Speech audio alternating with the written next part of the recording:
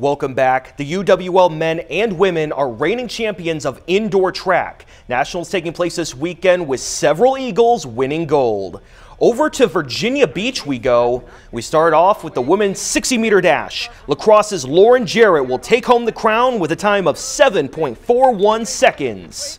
From the short track to the longest one of the day, Ethan Gregg was the cross-country champion of D3. Now he ends his indoor career at the top of the 3,000-meter run. He clocked in at just over 8 minutes. And these last three you're going to see were all decided by just 0.03 of a second, my goodness. First, it's the men's 60-meter dash. Sam Bliskowski blowing past everyone. The fastest man in D3 earns a time of 6.68. That wasn't good enough for him, though. Here he is winning the 200-meter as well. One time around the track, and he clocks in at 20.93 seconds. Finally, it's going to be the 800-meter, and taking this will be Kale Schumann. A long race won by the slimmest of margins. Watch as they just dive over the finish line.